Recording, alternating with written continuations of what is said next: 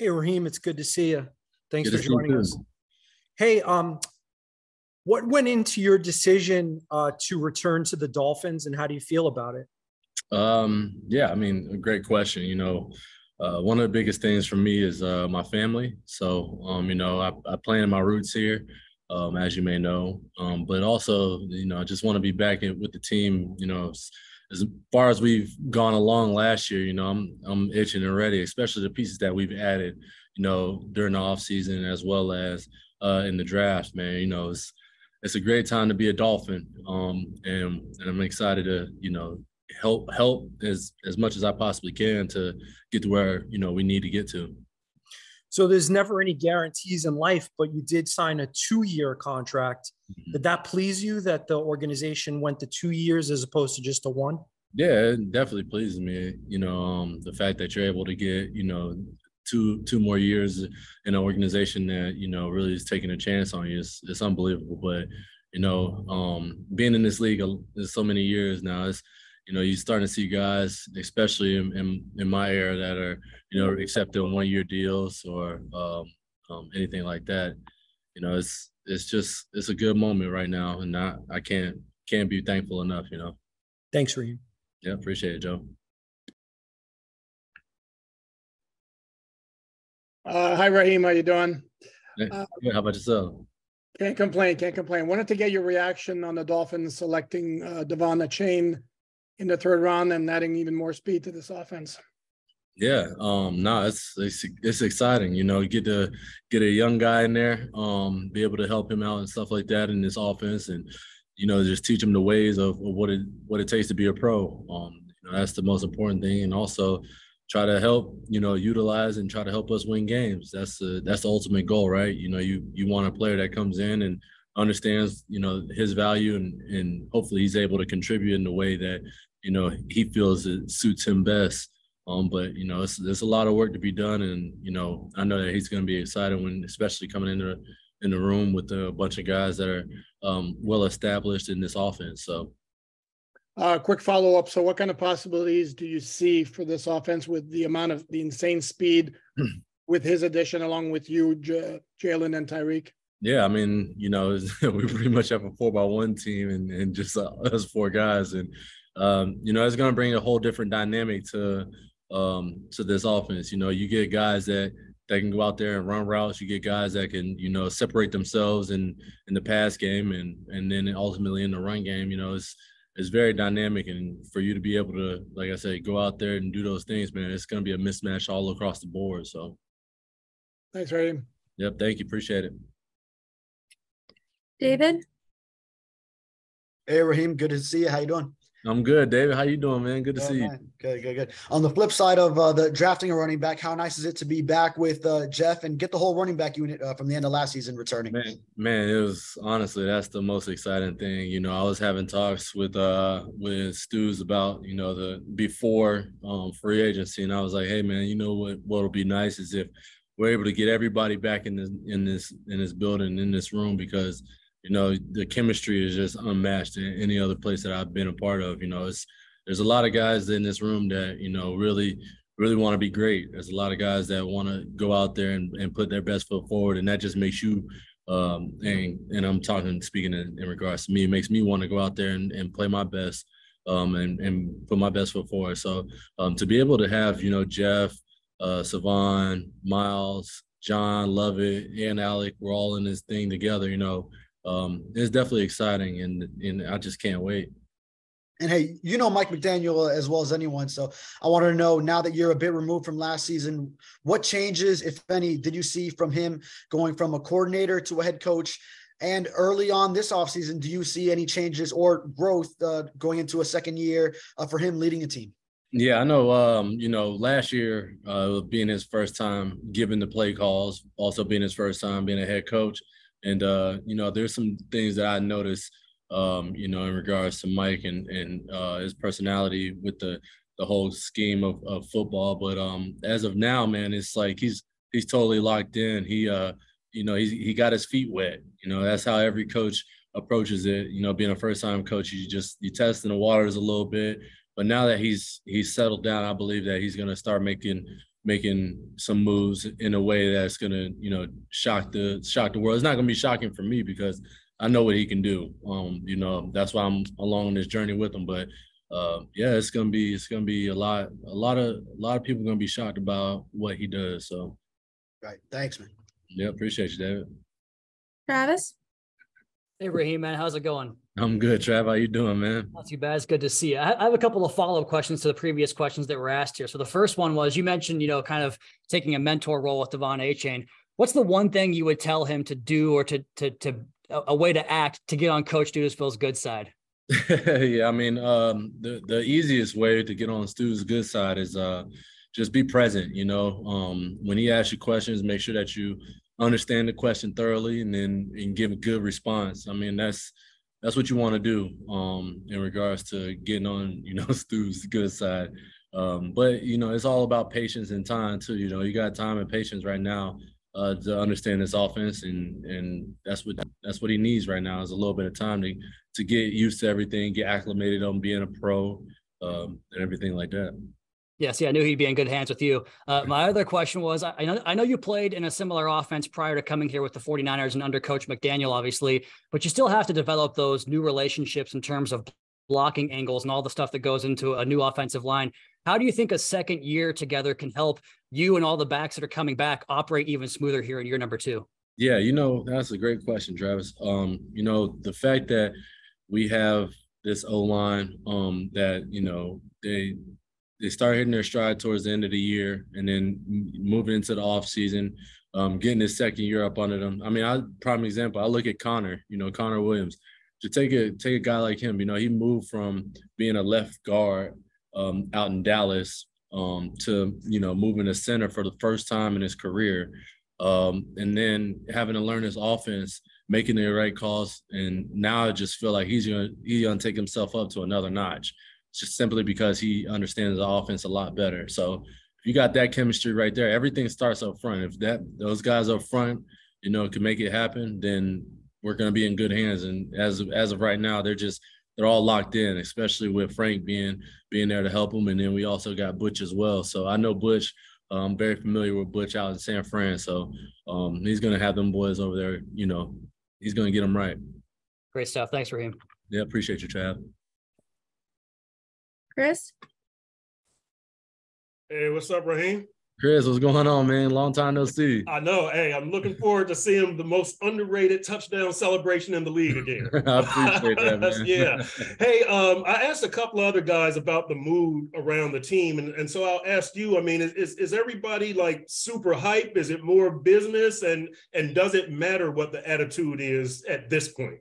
Yeah, I mean, right now it's still early on, you know, especially when we get the new guys coming in, the draftees and undrafted guys, and, you know, still early on, you know, but I think that the biggest thing is, as far as our level of where we're at, I think everybody's, you know, on a copacetic level, everybody's on a smooth level right now, just because we all want to work and we all want to just hang out and you know, I've been able to hang out with a couple guys already. You know, the new tight end we signed from Denver and stuff like that. So, you know, we've all been hanging out. I've been hanging out with Jason. We all go to hockey games, you know, so it's been fun, man. But right now I think that we're all just on the level head right now, and we're just trying to work and put in that work, and we know what it takes to, you know, move forward. So I mean, Mike McDaniel, you know, he's been able to have us in a commitment phase, you know, in these different phases. And right now we're on commitment number 2, which is to lock in on phase 2. So, you know, everybody's bought in, everybody's really trying to do the best they possibly can. So. Yep. And a follow-up, if I can. I'm sure somebody's going to follow up on the hockey thing, but I want to ask you more about the atmosphere around the team, because last year, Mike McDaniel, we saw him switch up the locker room, and, you know, it wasn't offensive lineman with offensive lineman. How much does this stuff, the camaraderie, going to hockey games, sitting next to another guy and getting to know a offensive lineman instead of another running back, how much does that help, and how does that help you win games? Yeah, I mean, that helps, you know, a tremendous amount, simply because, you know, we were, and when I say we, I mean, I'm also alluding to, you know, Jeff Wilson, when we were headed to the Super Bowl down here at Hard Rock in 2019. the camaraderie on that team was unmatched. You know, it was something that was very special because everybody was hanging out with everybody. And so that's what, you know, Mike is trying to do with this team now, is just trying to make sure that everybody's on the same page, you know, try to get to know your teammates, because, you know, you're going to need them at some point during the season. So what better way than to start that early on? And that's what we're able to do right now. So. Al? Raheem, how you doing? I'm good. How are you doing, man? Good to see you. Good to see you too. Yes, sir. Hey, regarding A-Chain and yourself, the 40 time, you know, A-Chain's 4.32 certainly gets your attention in a hurry. And I'm wondering, at the running back position, you got so many different qualities that you can lean on, whether it's elusiveness, power, quickness, and speed. Can you describe how important speed is in that? Where does it rank for you? Yeah, I mean, speed for me is definitely given, obviously, because who I am. You know, I bring a lot of speed to the offense, but I would say that, you know, when you're dealing with speed in the league, I mean, there's all guys are big all the time. You know, there's gonna be guys that are big that could run too. But you know, when you're dealing with a guy that's very fast and can separate themselves, I mean, that's the ultimate thing. You know, you can't teach speed. I know you've heard that saying multiple times, and that's something that, you know, is just from within a certain guy. So it's gonna be fun, you know, getting to have him alongside, you know, a lot of guys that are fast in this offense, but. You know, when you talk about us, you know, it's definitely going to be more about speed. So we are really a track team out there, but you know, it has to be the right situation. And I think it's going to be beneficial for everybody. All right, I got to ask you the other question. Mm-hmm. Panthers Bruins was pretty insane. Now they play the Maple Leafs. Who you got? Oh, I mean, I got to go with the Panthers, of course. I know I'm picking up on hockey, and I know a little bit about. You know, the sport a little bit more now. But I know that Maple Leafs were struggling to get into the playoffs, and they finally ended up, you know, winning the first round. And the Panthers are just hot right now, so I gotta go with the Panthers. All right, thank you. Mm-hmm. Joe? Raheem, I was looking at the stats from last year. You averaged 4.9, which is good. Jeff averaged 4.7, which is good. Coach McDaniel told us at the owners' meetings, and you'll like this. He said, we didn't run enough. Has he told you guys that? And do you think that y'all really are going to run more this year? Yeah. You know, I had a talk with him during the exit interviews at the end of the season. And, you know, one thing that he was like very, you know, apologetic about was the fact that we didn't run enough. And that he was going to do his best to change that for the upcoming year. So, you know, when he talks like that, it just gets me fired up even more. Like, hey, I know I'm getting the ball a little bit more. The running back room is going to get the ball a little bit more in regards to touches. So, yeah, I mean, it's a thriller, man. I'm excited, and I truly can't wait for that, you know, that opportunity when he calls out the, you know, when we're getting the ball. So. Because the thumb injury kept you out of the playoff game last year, how badly would you like to play in a playoff game for the Dolphins this year? Oh man, so bad. You know, I was honestly looking. I was trying my best to try to get out there. You know, I had talked to like 5 different doctors. You know, all of them pretty much said the same thing, that my season was over with for the year. And it was tough, you know, trying to swallow that pill. But you know, it's ultimately, as a player, that's something that you definitely don't want to hear. But you know, all's well now, so I'm ready to rock. You know what I mean? So, thumbs up. No, there you go, baby. Barry? Hi, Raheem. Hey, how you doing? Nice to see you. I realize this might just be unique to the quarterback position, but sometimes you'll hear stories about coaches telling their starting quarterback before a draft, don't be surprised if we draft a quarterback.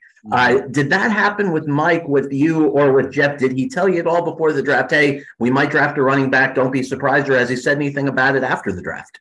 No, he didn't mention anything about, you know, drafting a running back. And, you know, Honestly, I look at the draft, as a way for, the future, which is awesome. That's what you want in an organization. But in regards, I'm an undrafted guy, so I really don't pay attention all that much to it. I just see when we get the picks or whatever. And but no, it's exciting though, because like I said, you always want to see young guy make it and do his best and stuff like that. And he needs some guidance at some point. So especially early on, and I'm willing and able to do those things for him. So Thanks so much. yeah, I appreciate you, Barry. Guys, we have time for 2 more questions. We're going to go to Omar and then Cam.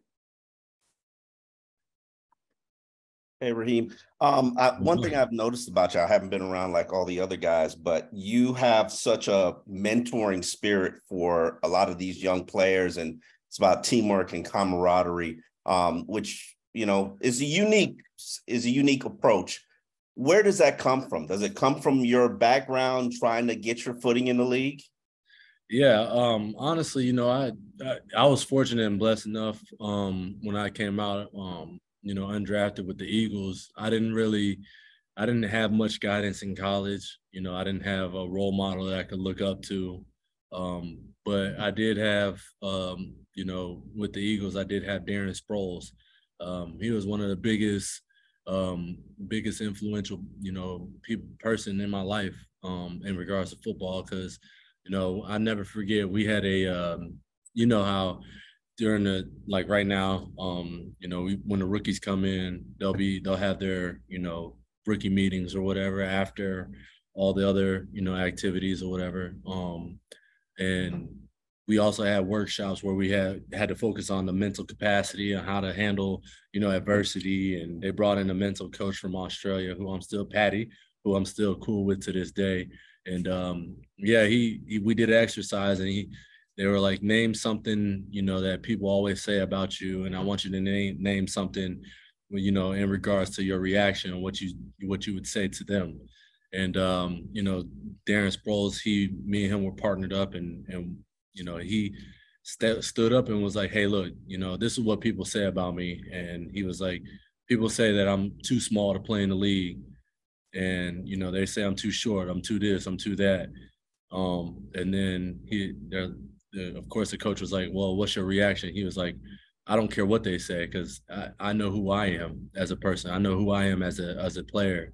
And then at that moment, I was just like, man, this guy really just, he's the smallest guy on the field. That's a given fact. He's always going to be the smallest guys.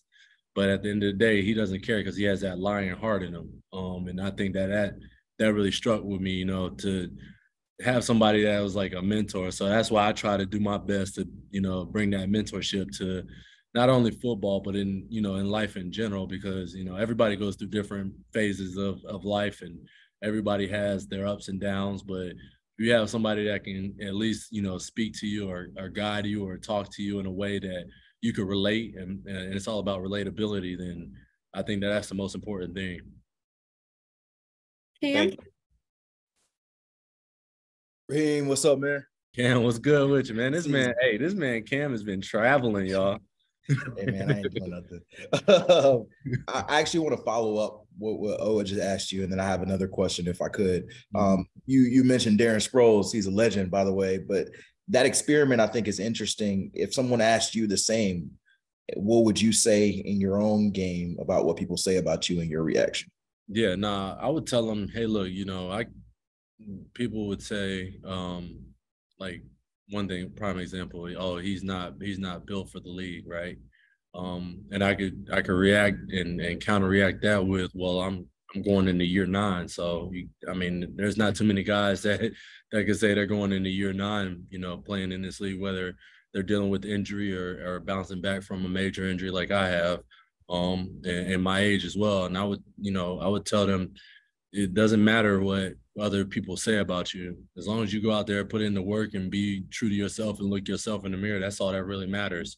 And that's something I've always, taken the approach of every year. So if I'm able to go out there and be injury free, be successful in my own way, try to rush for 1,000 yards, try to, catch for 500 yards, then, that's ultimately who I am as a person. That's what I want to become. You know, I want to end my career with the mindset that I left it out there, but at the same time, I want to be a gold jacket, member. So whatever I got to do to get that done, I know it's a long shot, but still not going to stop me from me being me, so. No, that's real. That's real. And then I guess to close for me, there have been a couple conversations in this chat about the speed that you guys have on offense. I want to ask you to maybe take me into your shoes. What does that speed do to defenses when you're on the field, this past year and as you look forward to 2023? Yeah, I mean, speed separates a lot. If you get those man-to-man matchups, which you will, and you're able to separate, it's going to wreak havoc across the whole NFL, especially with what we got. So, I'm looking forward to it. It's going to be awesome. Appreciate you, Raheem. Yeah, appreciate y'all.